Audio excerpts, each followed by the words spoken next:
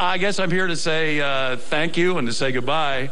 But if I were to thank all of the people that pushed me and pulled me and helped me and hired me, we'd be here to opening day next year. But there is one person that is completely responsible. One person that is completely and entirely responsible for this wonderful life that I've had the privilege to live in horse racing. And I'm happy to say that that person who's responsible for it all is here at Saratoga today. And right now, he's in the backyard at a picnic bench underneath a pine tree, probably looking up at this very image right now.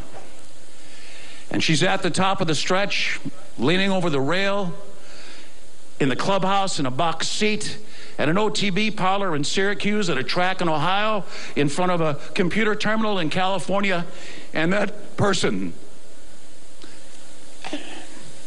that I owe an inexpressible gratitude is you, the racing fan, the horse player. Thank you. Thank you for it all. Thank you for everything.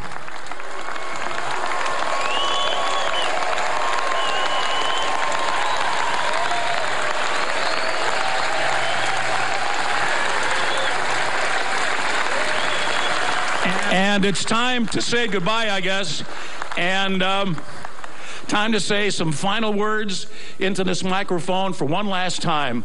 And I have chosen these words very carefully, and they are these: long live horse racing, and long live Saratoga!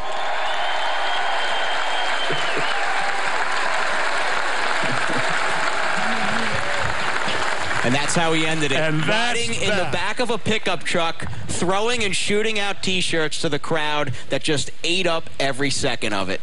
Again, I got to say, it was the most amazing retirement ceremony.